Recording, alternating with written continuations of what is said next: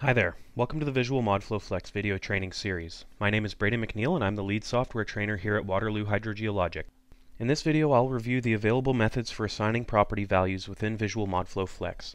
Please note that this video focuses on the numerical modeling approach.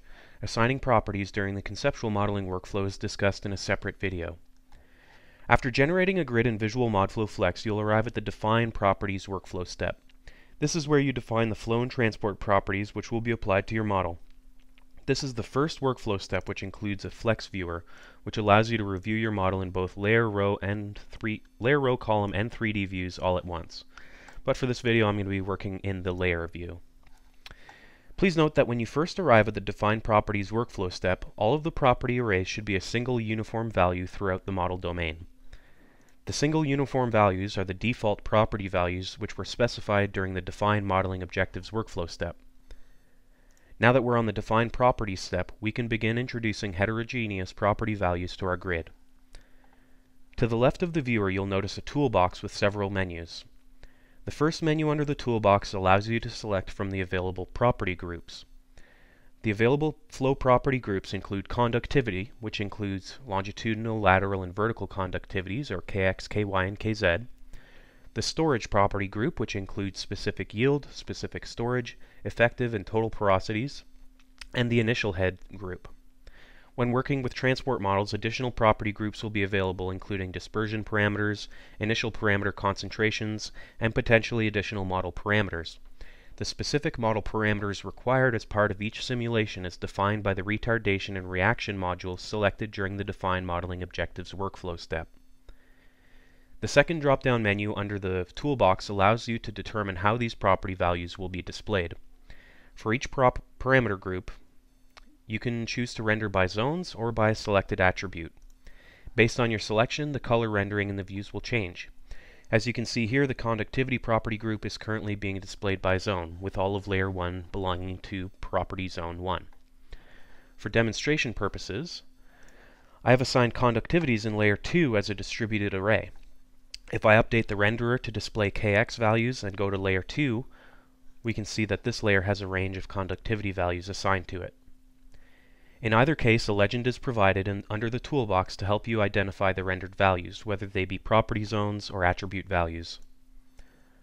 Also note that a number of cell properties are displayed below the Flex viewer. You can customize which property values appear by clicking on the Settings button.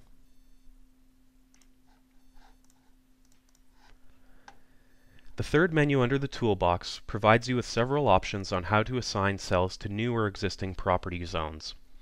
All property groups can be assigned using the same set of tools which are shown here. The single option allows the user to manually select any number of individual cells to be assigned to an existing or new property zone. Simply select the cells you're interested in reassigning, click Finish under the toolbox, and the new property zone window will open up. I'm going to close this window for now, just so that we can demonstrate some of the other methods. The polyline or polygon option allows you to draw a new polyline or polygon object to define the geographic extents of a new property zone. To draw a polygon or polyline, simply left-click to create vertices, and then double-click to terminate the new polyline or polygon. Then click Finish under the toolbox to finalize the new object. Again, the new property zone window will open up. The Define Entire Layer, Row, or Column option allows the user to define a new property zone based on the active view. In this case, all of layer 1 would be assigned to a new or existing property zone. Finally, you may use an existing data object to define the geographic extents of a new property zone. This allows you to use points, polygon, or polyline data objects from the data tree to define the extents of the new property zone. When this option is selected, the new property zone windows open up, and you can select a points, polygon, or polyline data object from the data tree, and then load it into the new property zone window using the blue arrow button at the top right. In this case, I'm using a polygon data object which delineates the edges of the client property, or the pink line shown in the viewer window. Please note that many of these same methods can be applied during other steps in the modeling process, including assigning boundary conditions, observation data, mod path particles, and zone budget zones. Once the location of the new property zone has been defined using one of the methods just discussed, you'll arrive at the following window. The new property zone window allows you to determine whether to create a new property zone or to add the selected cells to an existing property zone. This is done using the buttons at the top right of the window. Use the arrow buttons to select an existing property zone or click the New button to generate a new property zone.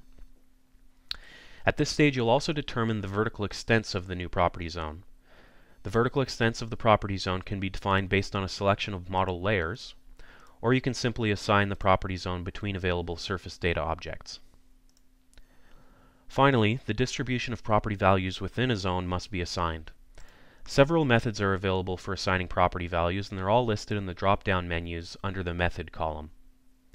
The constant value method is selected by default for each parameter and allows you to specify a spatially constant value for that parameter. The useSurface method allows you to use an existing surface data object to define spatially variable attribute values. This is ideal if you have a Surfer or Esri grid file containing parameter values.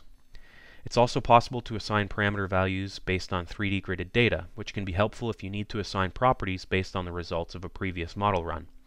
For example, assigning initial concentrations based on the results of a previous transport model. Finally, it's possible to assign property values using shapefile data. This is helpful if there are several subregions within your property zone that have different property values. In this case, the attribute data from each individual polygon contained within the shapefile will be used in the appropriate cells. To demonstrate, I'll use a surface data object which contains distributed conductivity values. Simply load it in using the blue arrow button under the Object column. Once the values have been assigned to the property zone, click OK to finalize the process. You should then see the new property zone in the Flex viewer. Once again, if I render the conductivity property group by parameter values, you can see that the new property zone has a range of conductivity values assigned throughout that zone. At this stage, you can click the Edit button to load the Edit Property window. This displays the cell-by-cell values for the available property zones, allowing you to review your inputs and make any necessary changes. Thanks for watching. Stay tuned for more Visual MODFLOW Flex training videos. The next video in the series will explain the different ways that boundary conditions can be applied to your model. For additional training resources, including user manuals and free tutorials, please visit the Visual MODFLOW Flex support page on our website. A link is provided in the video description.